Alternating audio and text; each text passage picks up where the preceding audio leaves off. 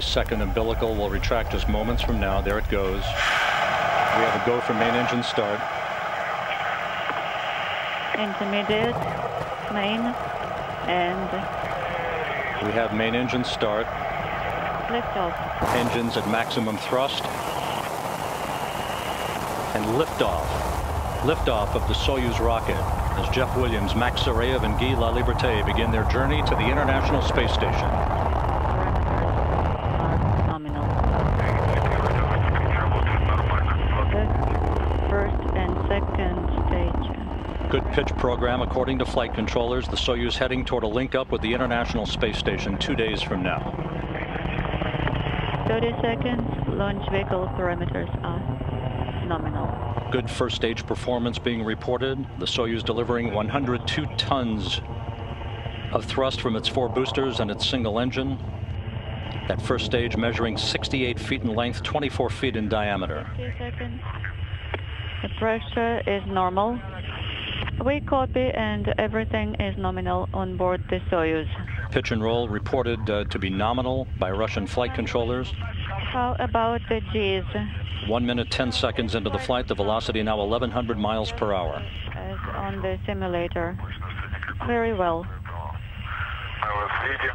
Passing through maximum dynamic pressure. Clouds, so we can see you quite well.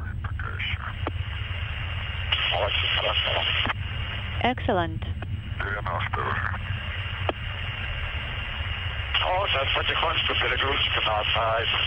About 20 seconds to go until the jettison of the 4 strap-on boosters. All systems reported to be in excellent shape.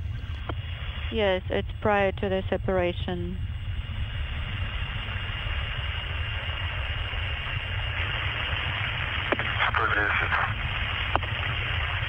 One 110. 120. We have separation. 2 minutes, 7 seconds into the flight, we have the jettison of the 4 strap-on boosters. The Soyuz now traveling 3,350 miles an hour. But now it's comfortable again. The pattern called the Star of Korolyov, now evident as the boosters fall away. It will start increasing once again. About 30 seconds from now, we should be hearing the confirmation of the escape tower and launch shroud jettison.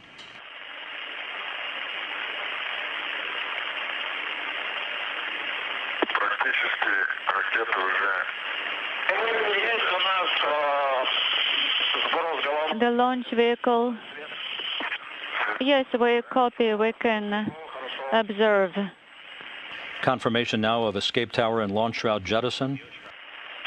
Coming up on the 3-minute mark into the flight, the Soyuz traveling at a speed of 4,700 miles an hour. We have 180. Now a view of spaceflight participant Guy Laliberte in the right seat of the Soyuz vehicle. The Soyuz performing nominally. 3 minutes, 15 seconds into the flight. We can see you're showing us the thumbs up. As far as we can judge, it means you're feeling good. He just said super. Guy said he is very happy. The crew reporting back that it is in excellent spirits, heading uphill, 3 minutes, 50 seconds into the flight.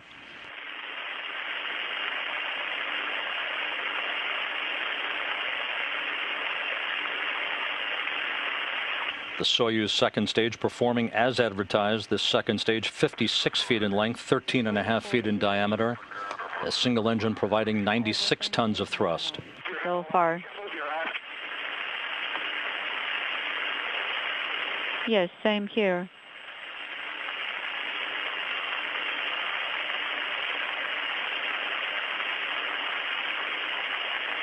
Launch occurred at 2:14 and 42 seconds a.m. Central Time, 1:14 and 42 seconds p.m. at Baikonur. 4.5 minutes into the flight.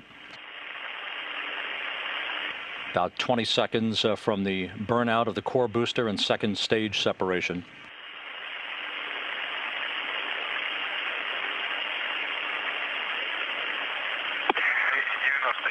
We now have confirmation of second stage separation. The 4 liquid fuel engines have fulfilled their role for today, now dropping away.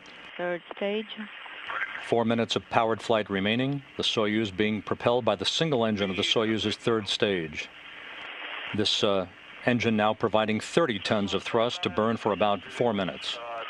Second stage separation is complete, and we could feel the G's.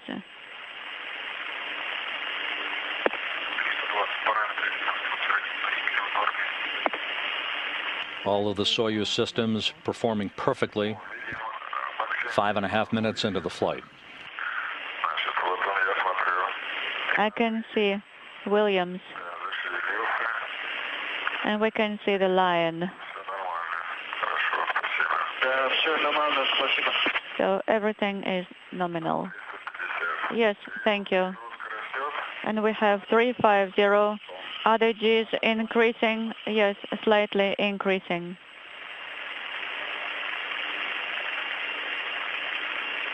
Six minutes into the flight, the Soyuz now traveling at about 10,500 miles an hour, all systems performing perfectly.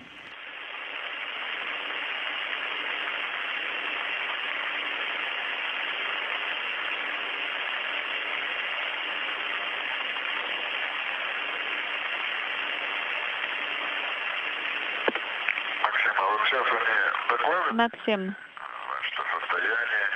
are they reporting to you on their physical status? Yes, we are talking amongst ourselves. We're sharing our impressions and our physical parameters. Coming up on the 7-minute mark, Max Suraev, the Soyuz commander, in the center seat of the Soyuz. Copy. With Jeff Williams at the top of the screen on his left.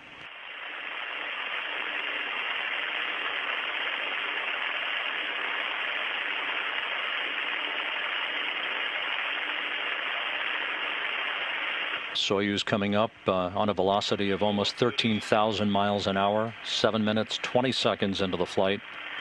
Once the third stage delivers the Soyuz to orbit and the module is separated, a series of pre-programmed commands will be executed to prepare the Soyuz for orbital operations. Those stored commands, called time-tagged commands, allow many of the Soyuz systems to be automatically activated by onboard computers.